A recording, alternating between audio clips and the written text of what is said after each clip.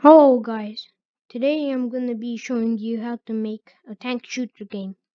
This is a sample of what we're gonna be making so we can shoot and move around. And well, both it's a two-player game so both sides can shoot, and the first one who gets a bullet on the opponent wins. So let's start off with on the making the sprites and the backdrop of the game. So we can first start off with a nice blue background. You can make the design by yourself, but I'll be sticking to what I showed you earlier. We can have a ground and a hill. You can have something else than a hill, but I will just be making a simple hill.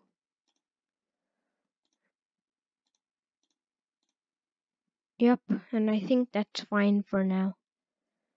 We can actually make it a bit less higher. This is a bit too high. Whoa, didn't mean to do that.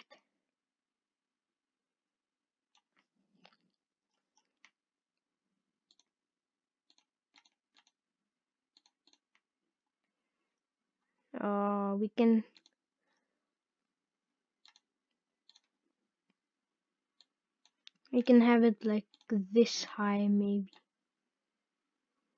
Yeah, it's not that great, but I guess we can work with this for now. You can of course improve the graphics and stuff, but I'm just making this quickly. Okay, so now we can start working on making the sprites.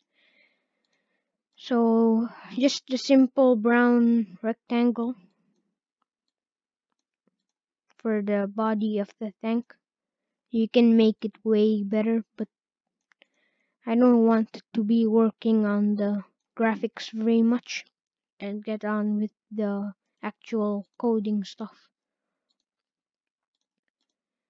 And for the thing that points up towards your mouse pointer, we can also just make a black rectangle.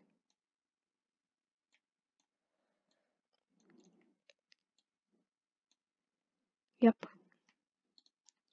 And we can duplicate it for both of the sides. Make sure you place the tanks right up above the green thing, because we don't actually want it to touch this green stuff, otherwise it won't work properly. We can touch it later on, but in the start we must have it a little more above than the ground. So we can name our sprites P2 shooter, P2 tank, P1 shooter, and P1 tank. Oops. Yep. Okay. So now let's start with the code. So when the green flag is clicked, we go to this position, of course.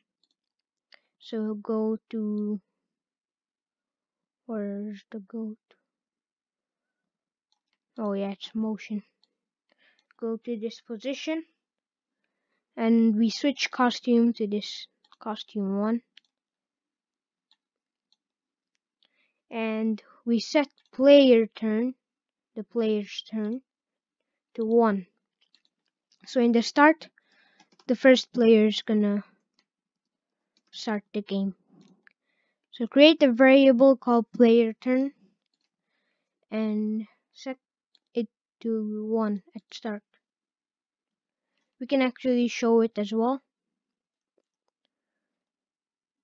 I'll put a large readout, or a normal one's also fine. So, and then for the code, so forever, it needs to go in the front of the turret. We don't want that to be in the front.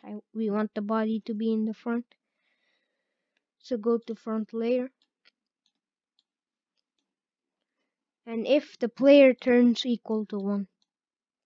So if player turn is equal to 1, then we point in direction 90, and if the right arrow is pressed, so if the right arrow key is pressed, we move -3 steps. You move 3 steps. So we move 3 steps, and if it's touching the green stuff, so put another if statement inside the if statement, and touching color this green. Then move -3 steps.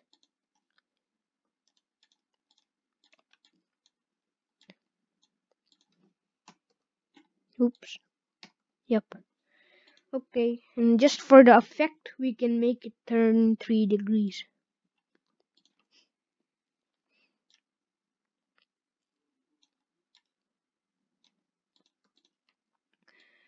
And if the left arrow is pressed, we do the same thing, but for the left arrow key.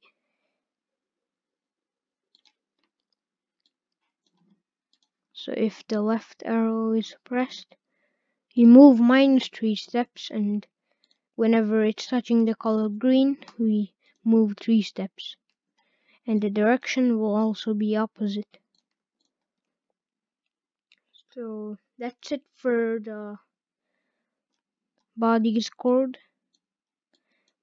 And for the turret's code, we do when the green flag is clicked forever. It goes to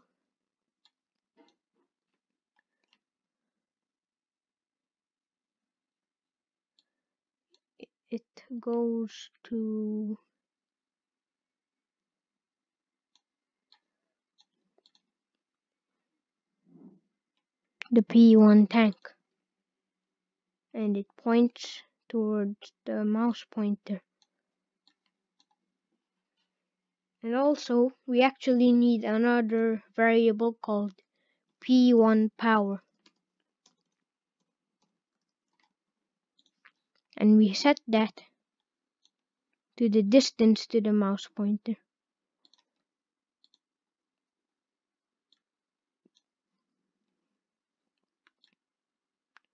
Oh yeah, that's in sensing.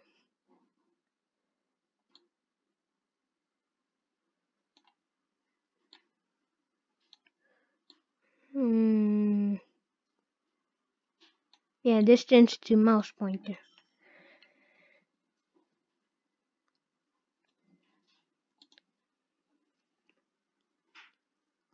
Oh yeah, if we do this, then it won't work. So we need to do because it's actually submerged into the tank. To fix this problem, we can just go to the X position.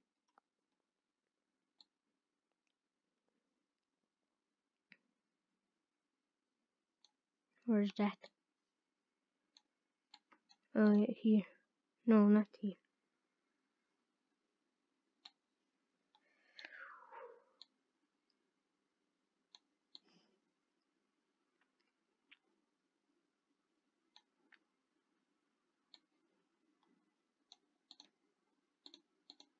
Yeah, X position of P1 tank and Y position of the P1 tank.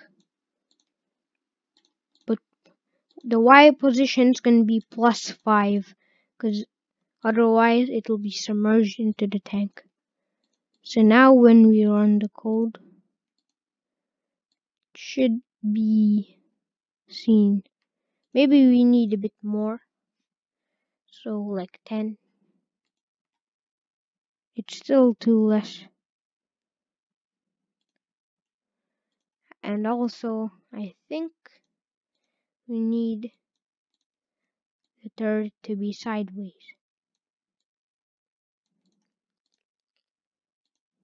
Yeah, now it's fine, but still we need it more.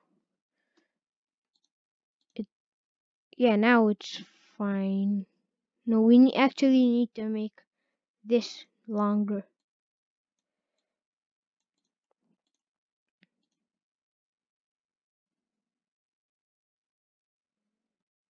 Yeah, now it's fine. You can actually decrease it a bit. We don't need that much. Yeah, it's okay now.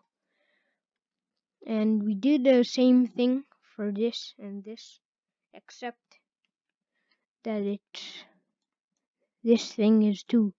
So to save time, we can drag this to the body tank, but it's very inconvenient as it doesn't work all the time. Oh yeah, it worked. And put this to 2.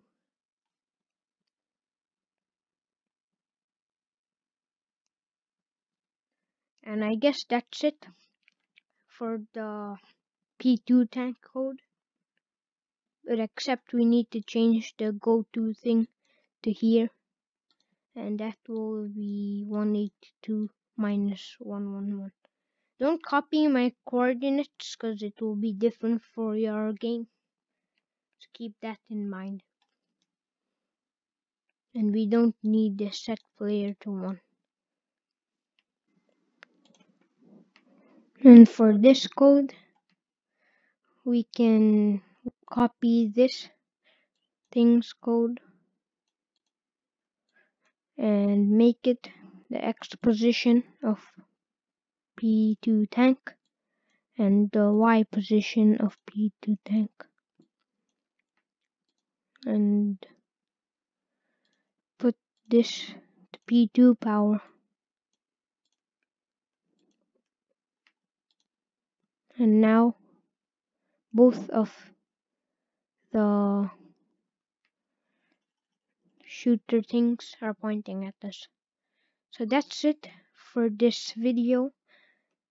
Next video, I will show you how to shoot and how the game will end. Bye guys.